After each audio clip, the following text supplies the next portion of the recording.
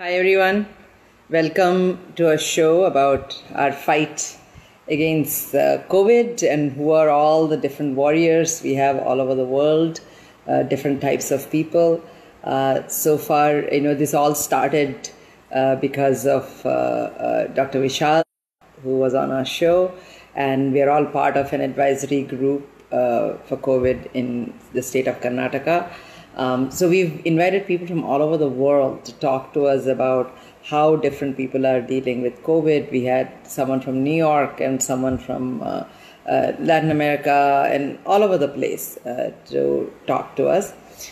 Today we have a very interesting guest, and our guest is from Kerala, Trivandrum. So that's why I'm wearing a Kerala color off-white sari to honor his presence here. So our speaker is someone who has taken a very new, a field, which is palliative care. A lot of times when we think of palliative care, we think of somebody who is dying and how to manage the death, etc. But really, it's about managing symptoms. Like when you have any kind of a disease, when you have a problem, you have to live with that problem. Be it that you're going to die, or be it that you have terminal illness, or be it whatever.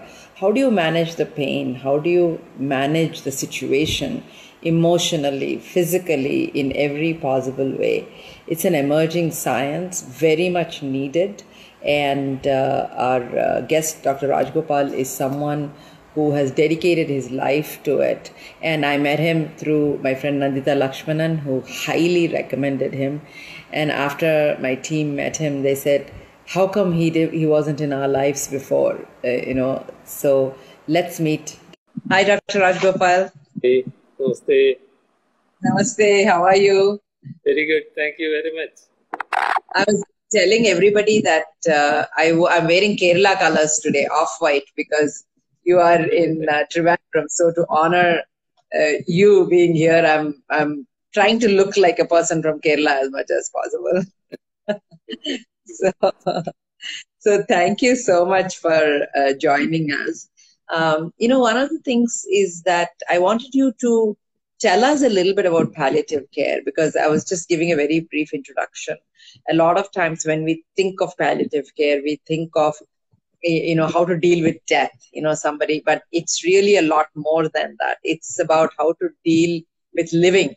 How do you manage the pain? How do you manage the symptoms? How do you manage life in more ways than one? But I'd love to hear from you as to how do you define palliative care, and also tell us how you got into it. Lakshmi, thank you very much. I think you have said it already. It is more about life than death. So, in answer to your question, I can say it in a very short sentence. Palliative care is treatment of serious health-related suffering. Serious health-related suffering. Whatever the disease, if there is a serious health issue that causes suffering, we step in there. So that understanding then can go hand in hand with disease treatment. Somebody with, for example, cancer, it's not only cancer, for example, with cancer, their time of one point of great emotional upset is when they are told they have cancer. At that time, their emotional status needs to be addressed. If they are already in pain, that needs to be treated. So it's about symptoms, as you said, but also the emotional, social, and spiritual issues that go together. So we treat the person as a person, not as a container of diseases. You treat the person and not only the disease. Okay, so that may bring up an issue. Then can the palliative care doctor also treat the disease? No. Actually, it's about both going hand in hand. Yeah. If every doctor understands the basics of palliative care, then that person is using the palliative approach in all treatment.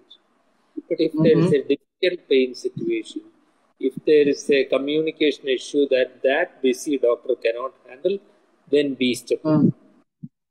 Right. Yeah. Yeah. So also tell us I want to welcome a lot of the people who have joined. Thank you for joining us. Dr. Anjanelu is here, is from Hyderabad. Nandita, who introduced us to you, she's online as well, listening to us. And your Sirisha, we have a lot of people who joined. A lot of my team is here as well. So welcome, everybody. So tell us a little bit about how did you get into this? There's a story behind it. So how did you get into palliative care?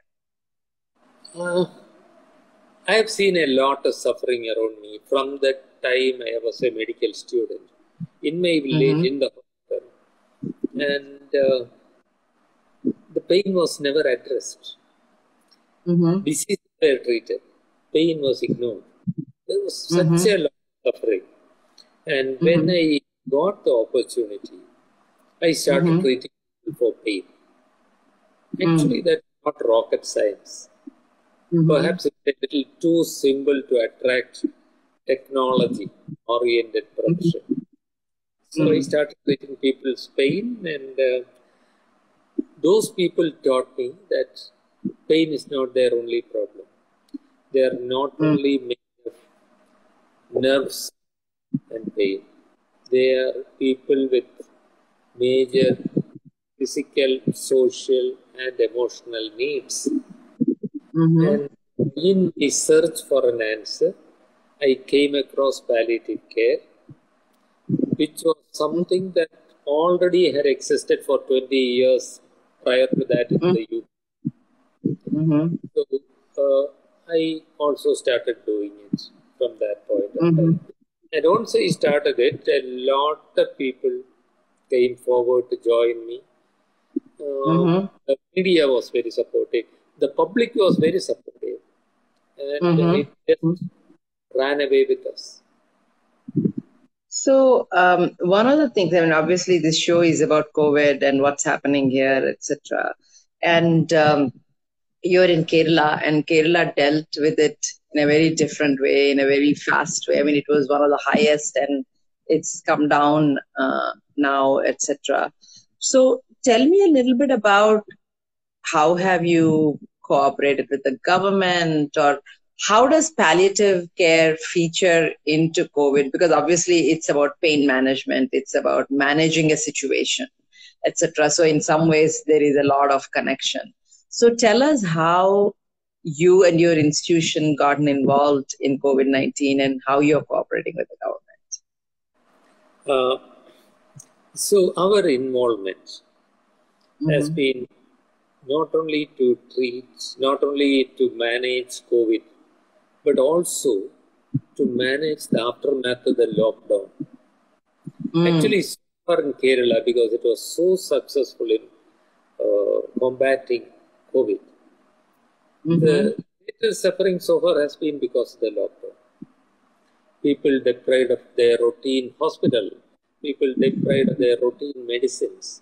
Now, Kerala is one place who dealt with that as efficiently as possible. But as efficiently as possible was not really good enough. All of a sudden, there were people who couldn't move out of the house to go to the hospital and collect their medicines for diabetes or hypertension, or even from many palliative care. We are having a little bit of a trouble with doctor's internet. He'll come back. And it is very interesting how what they're doing in Kerala is, kind of somebody who might be sick or whatever when they're on a ventilator or whatever, but it's actually dealing with the pain and also emotional pain, because a lot of the senior citizens are at home and they can go out, they can do things. So a lot of the times it's about managing aging population who's single, who's at home, or it could also be migrants. There is a lot of people who come from all over the world who are there, who may be working there. How do you deal with the migrant population? So they have, since in palliative care, they know how to. Hi, doctor. So we were Sorry. just talking a little bit about that you're working with a lot of the elderly who are at home alone, or could be migrant workers, etc. So tell us a little bit about what you're doing with them. So once the lockdown came, we found that a lot of people, we were already in Trivandrum and the suburbs. We were treating 350 patients. They needed continued care. 5 teams every day would go out and make home visits. Then we found that a lot more people now needed care because the system was fragmented. So what we did was to start seeing anybody who needed our care. So we added on a lot more patients. That meant that we couldn't handle it with whatever resources we had at that time. We asked for volunteers. Kerala government decided that volunteers should be between 20 to 40 age group. So we said, young people, please come and help us. And would you believe it? Within a couple of days, we had almost 100 volunteers. Wow. Now, these are mostly young people who couldn't no longer get to work because of the lockdown, who had time on their hands. We asked for volunteers who could, with their own automobiles, let's say a motorbike or a car, and they came. So we started a helpline, announced it in the media. So people who could access medicines, people who had no longer access to food, people who could not get their blood checks done. Those people started calling. We gave minimum to the volunteers so that they could handle these things. So they went out and started helping. And they were unexpected situations. Like there was this who called, my mother has been discharged from hospital. I belong to the next district, Kollam. I am unable to take her there. What do I do? We are being discharged from hospital. And we had to sort that out, get an ambulance, get the required permissions from both district authorities, and actually transfer that person home. There was this elderly person now abandoned. There was somebody looking up. That person was no longer available. And we found that feces and urine. And these things needed to be tackled. So we reset our priorities. Many other things that we used to handle on home visits are now handled by friends. But, actually, there is a related question from Dr. Anjanelu, who works with Sparsh Hospice in Hyderabad. So he was saying, in palliative care, have you been able to use telemedicine a lot? Because is it possible to use telemedicine? Have you been able to use it? Yes. Very recently, the Medical Council of India, after the Covid care, authorized prescriptions given by telemedicine. So that's new. So now that is it's not the law, but Medical Council of India is a statutory body of the government of India. So that goes. But there are limitations. Say, for example, that would not satisfy all the requirements for prescribing a controlled medicine, where you can still decide on the medicine over on your laptop, talking to the person, but still that prescription and the medicine will have to reach the patient in person. That's where our volunteers come in. Me just giving a prescription to the patient will not be enough for controlled medicines because they cannot access them. Right, will have to go. So part of the work we are able to do with our laptop sitting in the office. Okay. Okay. So, and also going back to what you were talking about in COVID-19, etc.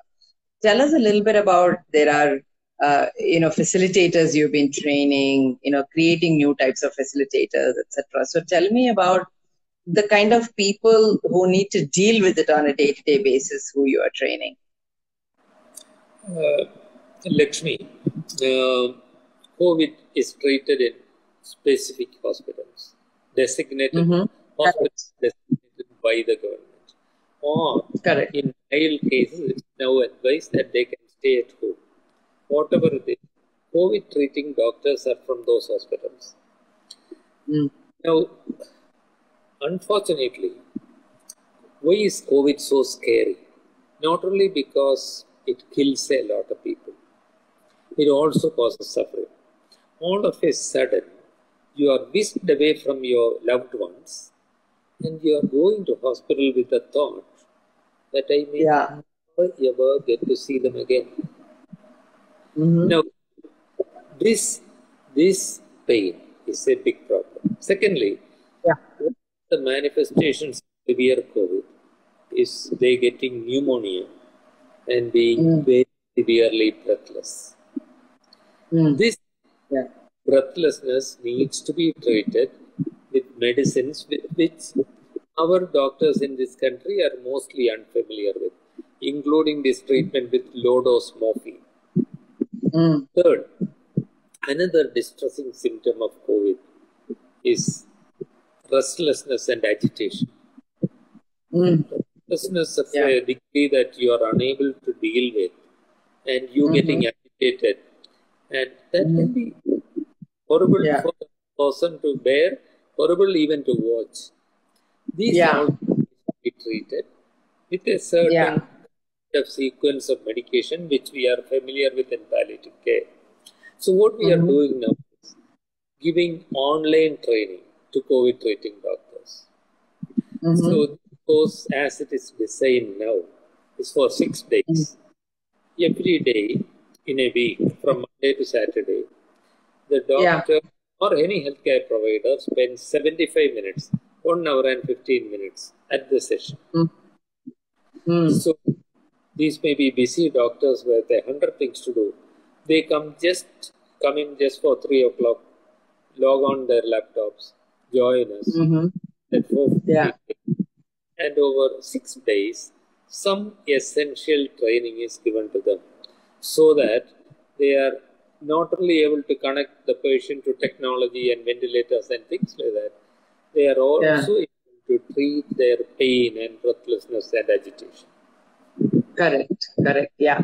One of the things actually, Nandita was talking to her earlier and she used that's very interesting is emotional band-aid. A lot of work, a lot of palliative care, a lot of the work is about creating an emotional band-aid for the family, for the person, and all that stuff.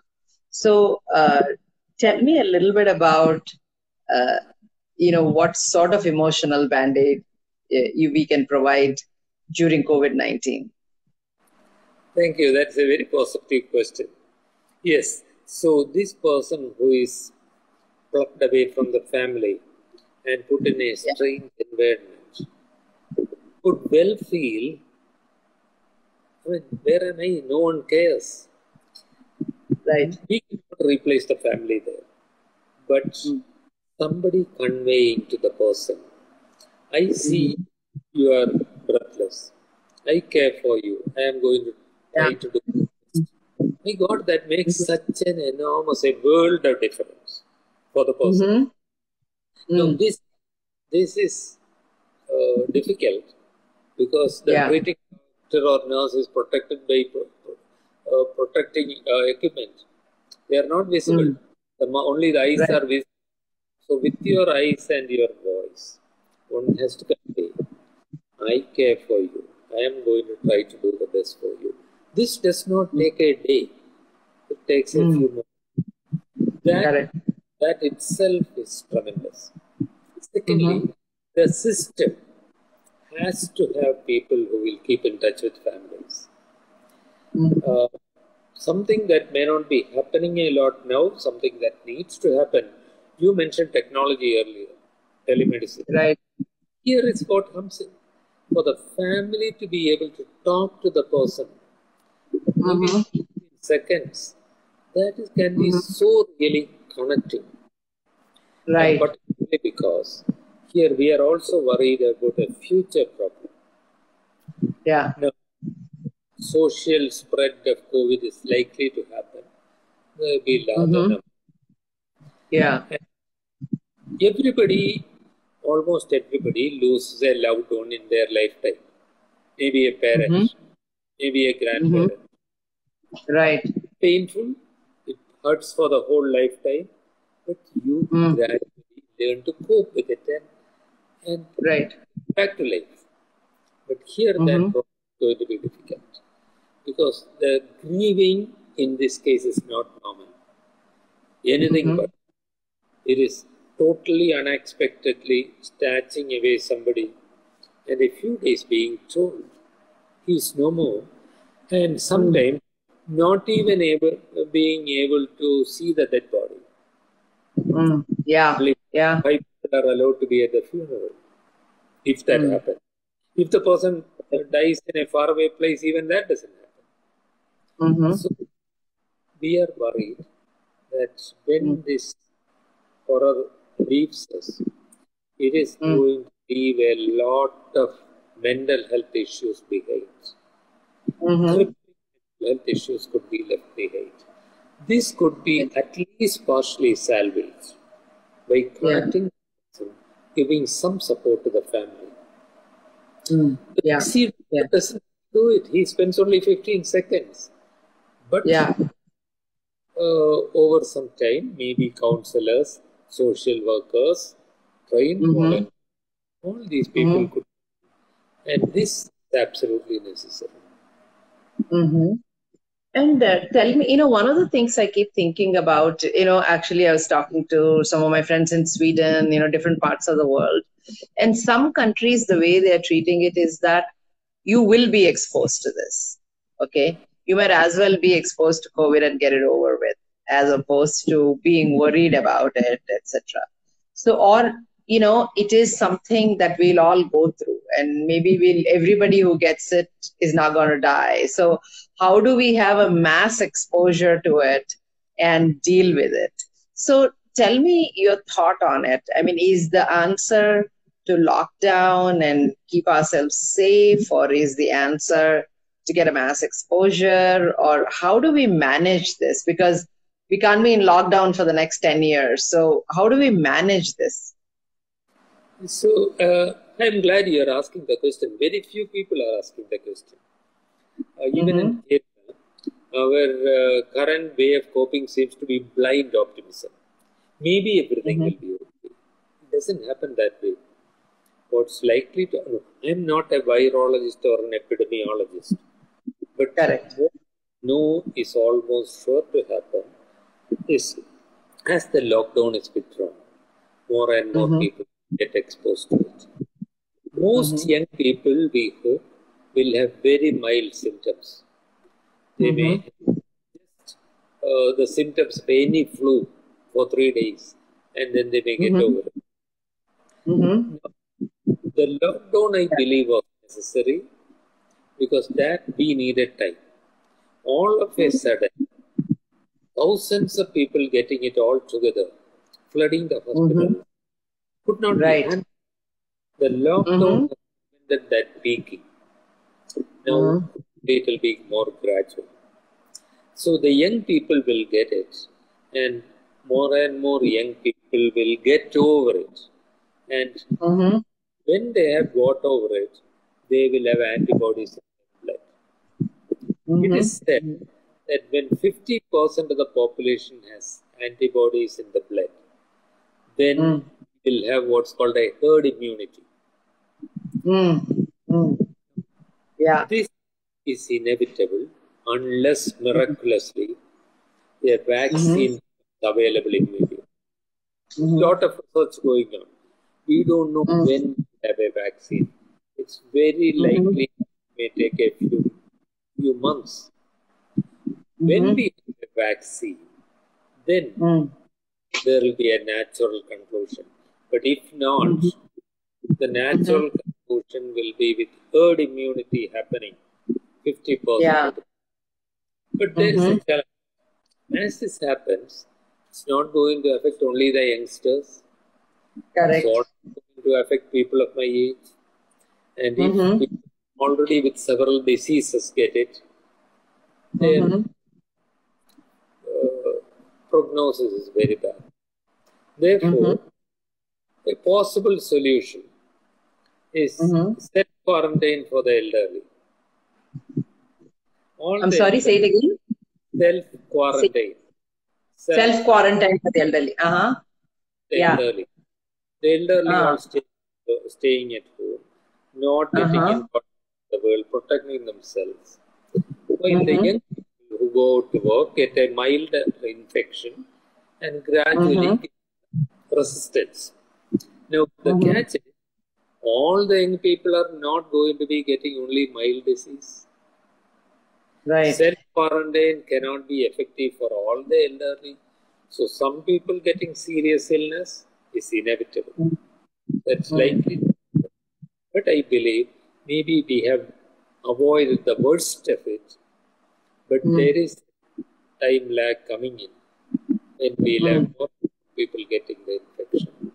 Therefore, whatever we mentioned earlier, the treatment including palliative care is vitally important now and for the immediate future. Yeah, I want to say hi to Manvendra, who joined. He's quarantined himself in Jaisalmer and with a bunch of people. But anyway, it's great to see some people.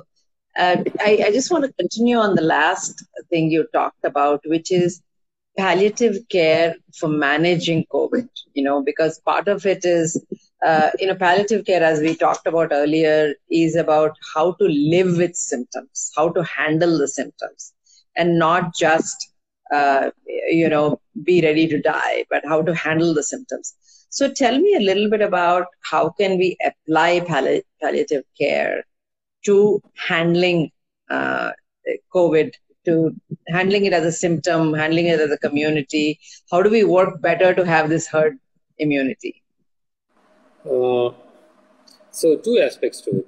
The herd immunity is by when the lockdown is over. It's something that will happen automatically when several people get symptoms. But in the course, as we said, some people will get disease and some of them can be serious. Now, and how is palliative care exactly done? Okay, let me put it another way. If I am to get it, what would I like? I certainly want the COVID treating doctor there and the COVID treating nurse. They have the expertise. But I also take a couple of things. I would like to be treated as a person. People would be talking to me and with talking to me and looking at me with compassion. And rather than saying, hey, you are being a danger to the whole person, come on, Levi, I'm going to put you in isolation. If somebody says, I see that you may not enjoy being separate from the family, but we are going to take care for you. Thereafter, when I say pain, I hope no one will say it doesn't matter. It matters to me.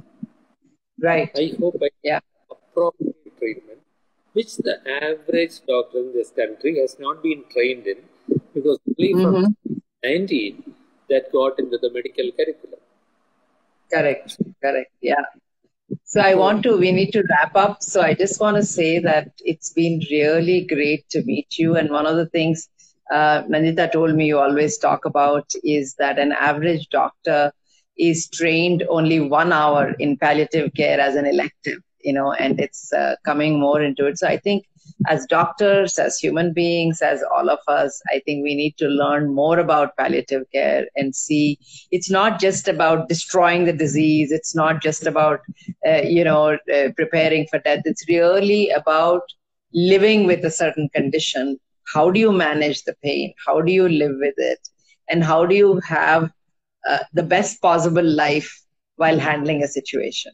So thank you for all the wonderful work you're doing in Trivandrum, and we hope to, get to know you better in the future. Thank you so much for your time, Dr. Rajagopal. Okay, thank you. Thank you, everybody. And I want big thanks to Nandita for introducing us to Dr. Rajagopal. Bye-bye.